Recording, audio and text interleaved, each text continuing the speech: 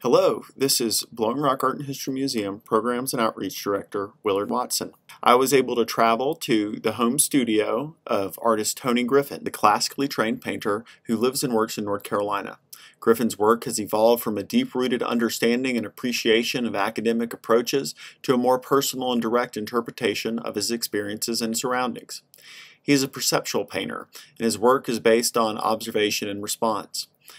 While Griffin remains faithful to the principles and ideals of his classical training, his work has developed into a looser, more confident voice, a testament not only to his skill, but to his personal vision.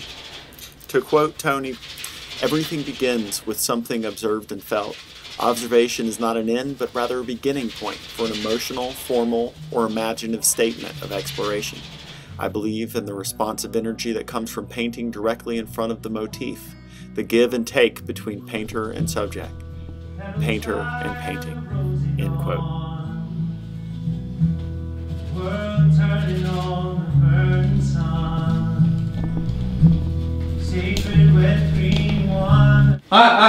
I usually start painting early in the morning. I'm an early riser, so often the bulk of my work is done by 1 o'clock.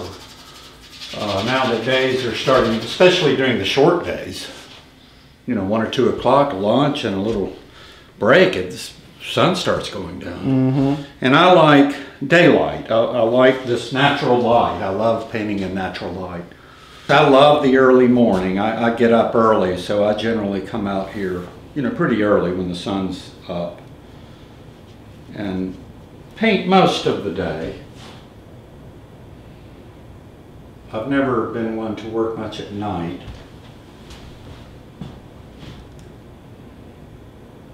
A day usually does me in. But if the days are longer in the summer, I've got time.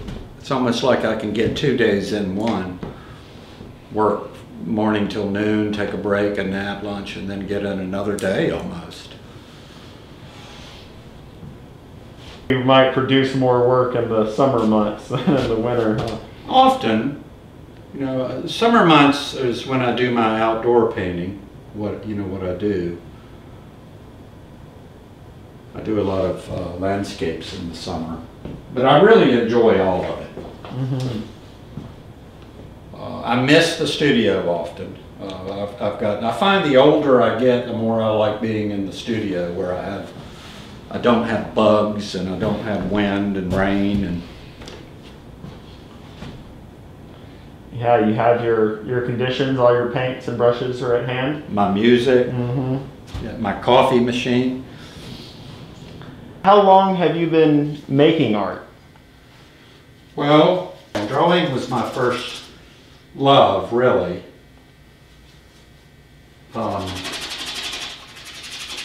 I loved drawing long before I really knew what art was. I just liked drawing, and and then when I began studying, that's what they had me start with, drawing. So for a long time I was just encouraged to draw, long before I ever picked up a paintbrush, and that was eventually encouraged, to learn to draw first. So was there a distinct time when you remember, that you decided, I want to be an artist, I want to pursue art? Yeah, there was. There were a few people in my life who were artists, Ben Long being one of them. I witnessed it and just decided that that's what I wanted to be. I wanted to do what they did. Now at BRAHM currently you have a show that you're doing with Ben, and in the description for the show it said that you're actually Ben's apprentice. Ben is my brother-in-law. He married my sister when I was very, very young. And I became, back then in those days, the way they worked was, they called it apprenticeship, where you just worked with the artist. I think I was doing it before I was aware that I was doing it, because I was just working alongside him without really knowing what it was called. I was just trying to learn. you know, later I realized that that is what I was doing, was apprenticeship. Now, what type of work were you doing as his apprentice? When you say working alongside an artist, what? Drawing, preparing materials, drawing from the models that he would have, grinding paints, preparing papers, making panels to paint on, making canvases, because they were, Ben and many of the people that I was around then were into the craft as well, you know, preparing the making the material, which all fed me. I enjoyed that. It sort of contributed to the love of the craft, which I later learned was very valuable. Oh yeah, I mean, just to get such a strong foundation like that. Yeah, and knowing how the materials are made, how to stretch canvases, how to grind colors, that proved to be very valuable, even though I don't always do that, because it's not necessary really in today's world, because you can buy good pigment, good manufactured paints and canvases. But if you're making them yourself, you have more control over how they turn out. You know, you can make them the way you want them. Now, where did your apprenticeship kind of take place? Was that in Charlotte? No, Ben and my sister took me to Italy when I was a young boy, to Florence, Italy, for many reasons. One was to study art. So we lived in Florence, Italy. And many people went there to study, you know, traditional painting. You know, it was even better than I knew at the time.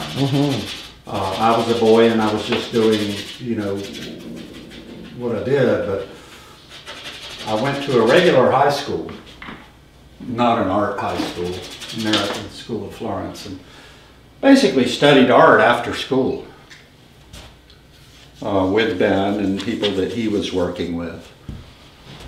And I just did what they did. Drawing from models, preparing materials. It was mostly drawing because he encouraged me to focus on drawing. He always stressed to me the importance of drawing, so I really focused on that. I was just doing what I was told. I still painted a little bit, but mostly drawing. What do you find yourself doing the most of? Do you still draw a lot, or are you mainly painting, like what you're doing? I do all of it. You know, drawing eventually became a passion. It's like breathing. You know, it's just something I have to do. I draw every day. I have sketchbooks, and it's kind of like practicing an instrument. And I was always encouraged to do that, and I think eventually it just sank in and became, what first became like homework I didn't really want to do, became a passion. Most things for me, even paintings, essentially begin with a drawing. Whether it's drawing with a brush or a pencil, it's the way I start a painting. It's the way I sort of internalize ideas. A lot of my ideas come from things I see. Maybe just a moment, or maybe something as simple as the way the light hits something. Or I never know. Sometimes, you know, inspiration can come from any number of things.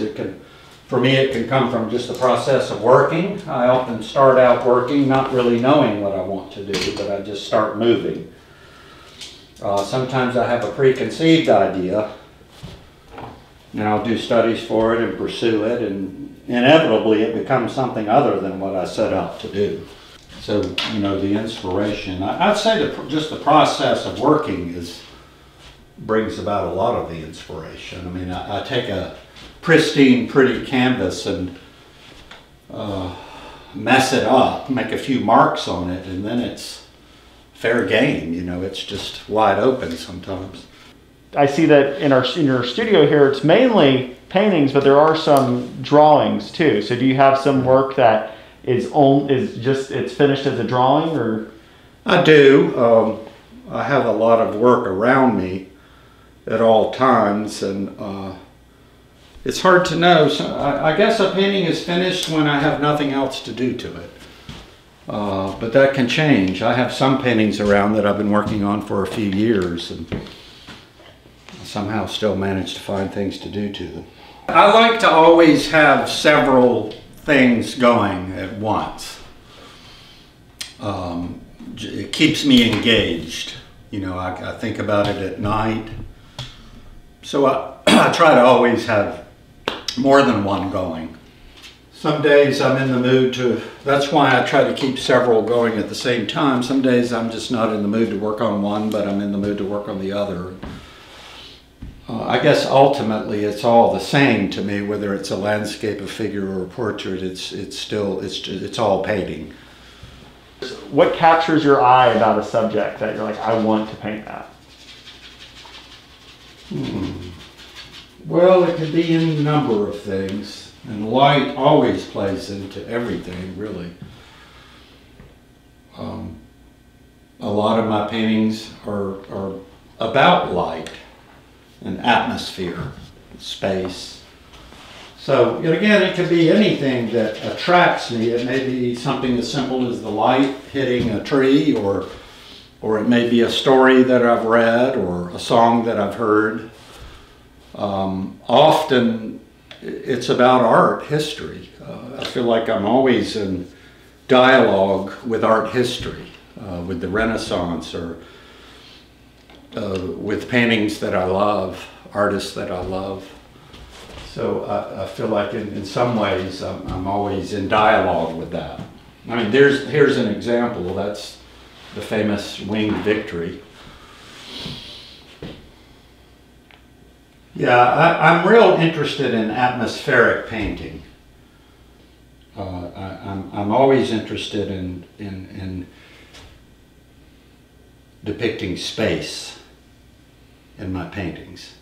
So when you're working with a living model, how long do you get them to pose for you? Or do you ever work off photographs, or do you prefer to have someone in person? I prefer working from life. That can be hard sometimes, but generally 2 hour,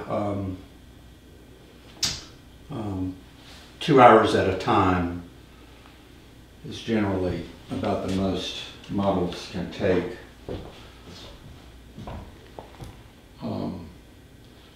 And I enjoy working from life. I enjoy the process of looking.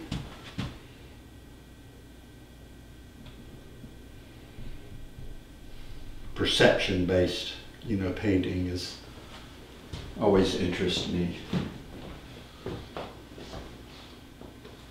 Now, you said you're in conversation a lot with art history. Are there certain artists, classical masters, or that you just really try to emulate, or who's? Well, I don't necessarily try to emulate them. I just try to be inspired by them. There was a time when I did. I think when you're younger, you tend to sort of emulate other people. But ideally, as an artist, you sort of,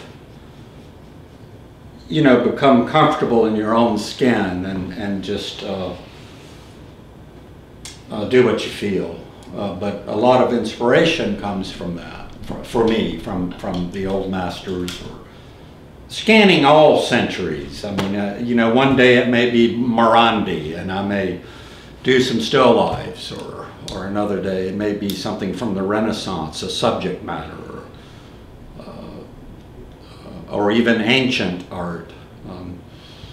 There's an example. The Winged Victory. Mm-hmm. And so then when we came in, you were playing, you had some classical music going. Now, do you usually work to music, and are there certain types of music that you really like working to? I love working to music, and it varies. It may be jazz, classical, rock and roll. It sort of depends on the mood I'm in. I like something to get me going. It's not always Chopin that gets me going, but yeah, I always have music playing. I have a lot of CDs, and I never know. Some days I'm in a Neil Young mood, or a Bruce Cockburn, or Mozart.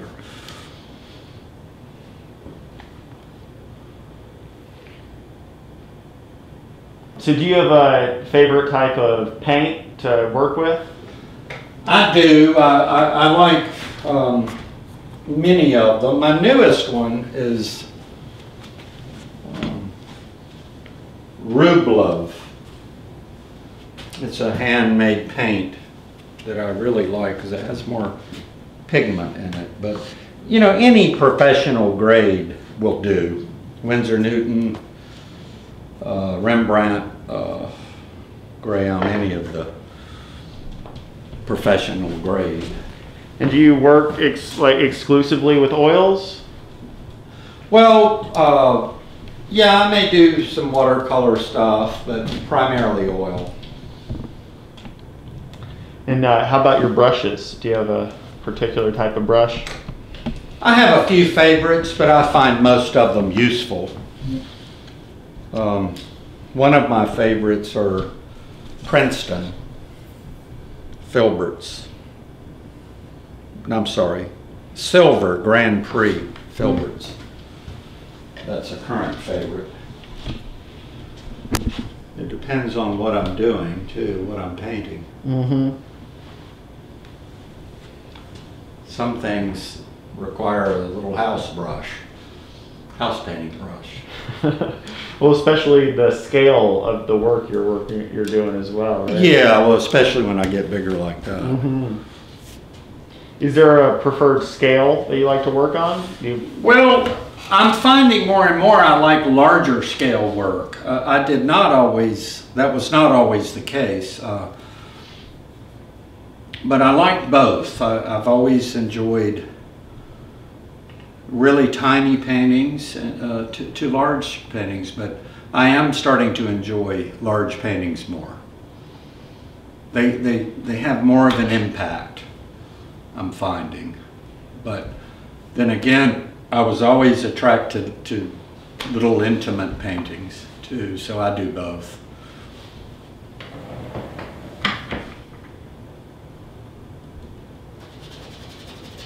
So, could you tell us some about the work that you've got up at BRAHM right now? Yeah, that is sort of decades of drawings. And drawing is very dear to me, so that show scans decades of drawings, figurative drawings, portraits and figures, which is something that's always been dear to me. I love drawing. And I love drawing the figure portraits. I do a lot of portraits just for myself, just for the pleasure of drawing. So that's really what that show is. It's called Drawing from Life, and it's specifically mostly drawings that are done from life, from the figure or from directly with the model, which is something Ben and I both do a lot of.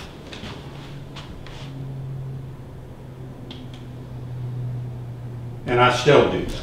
I still do a lot of drawing from life.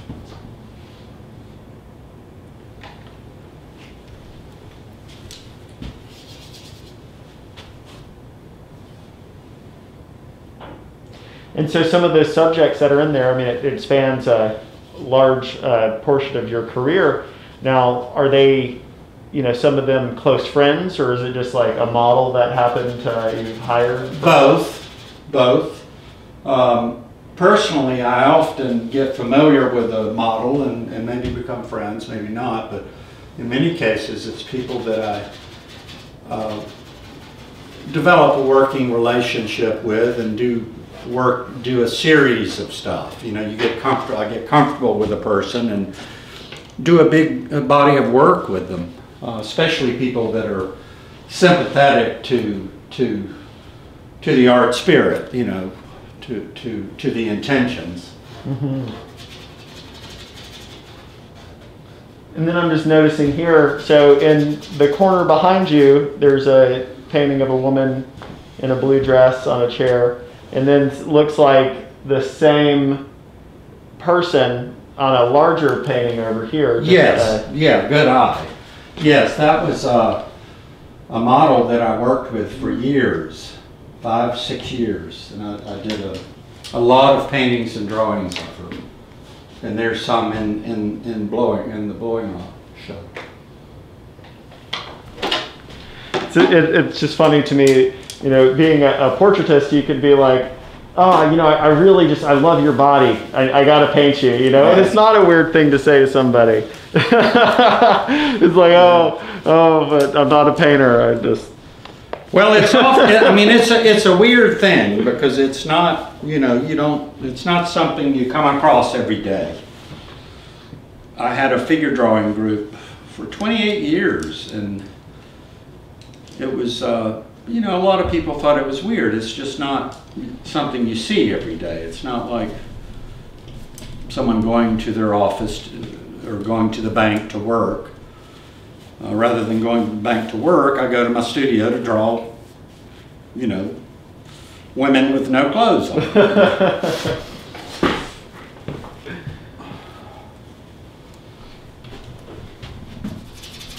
But now it's become fairly common. You know, I've noticed that there are a lot of professional models that have sites, you know, where you can hire them.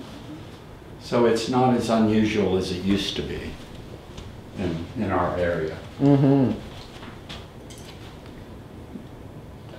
Yeah, I think, you know, just the surface of the paint becomes a narrative in itself. You know, so there are so many forms of narratives. There's a story, there may be a story, or there's the narrative of paint.